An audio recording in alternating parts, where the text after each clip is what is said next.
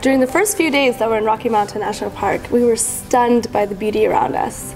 Our group learned firsthand how national parks preserve biodiversity so that we can enjoy it for many more years to come. Biodiversity is everything around us, all of nature, including ourselves. If we don't know what's out there, how do we even begin to conserve it? This is a big question that our group is trying to answer with our project.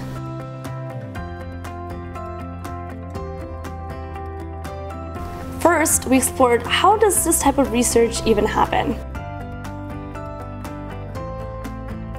ATBI is a long-term, continuous study that tries to catalog every single species in an area. And BioBlitz is a short-term study where you try to find as many species as you can in a short period of time. Our team is the first of hopefully many other ATBI BioBlitz SWAT teams that go to these national parks and use these methods to improve the understanding of biodiversity within them. We need to find out what organisms live in Rocky Mountain National Park and what relationships exist between them in order to better conserve them. The main goal of our field study was to find an organism that was not well researched. In order to do this, we used a database that has every species known in Rocky Mountain National Park.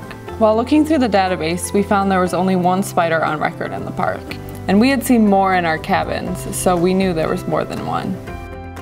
The one spider they had on record was the black widow, the most infamous and hated spider in America.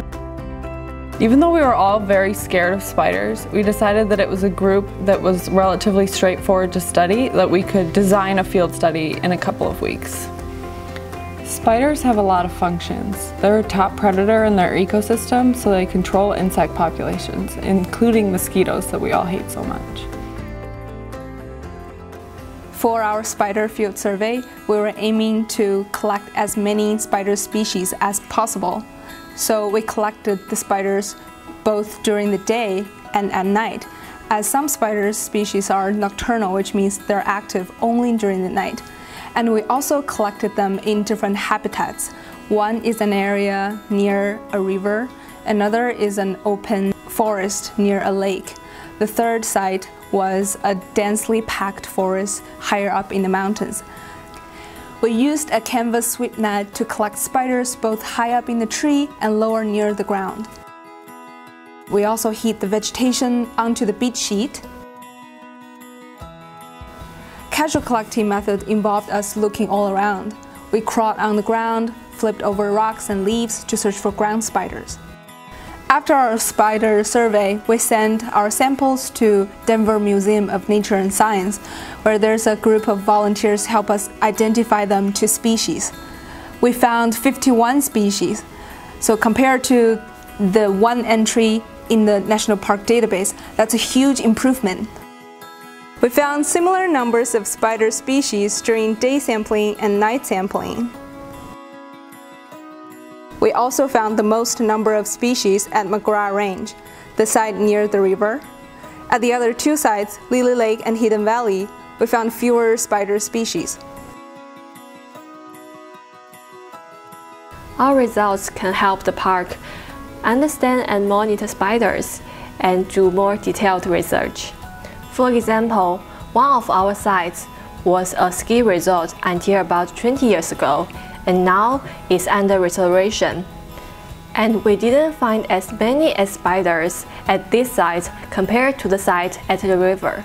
As you can see, this forest lacks diversity, and this could lead to fewer spider species. Maybe spiders can tell us about how biodiverse the ecosystems are in the park. Not only did the park benefit from our study, but we also had a very personal experience when we were there. After learning so much about spiders, now we look at them differently. Instead of just being scared of them, we are able to see them as more alive and interesting creatures that should be appreciated.